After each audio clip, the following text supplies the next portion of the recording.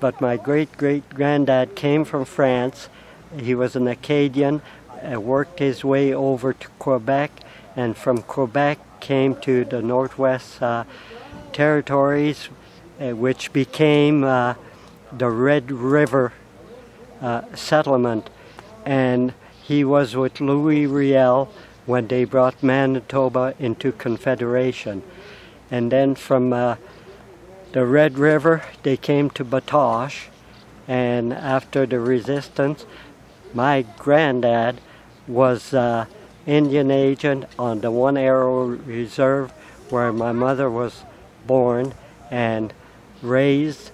Then we moved to Manitoba, and I became half white and half Metis because my dad was from Quebec also.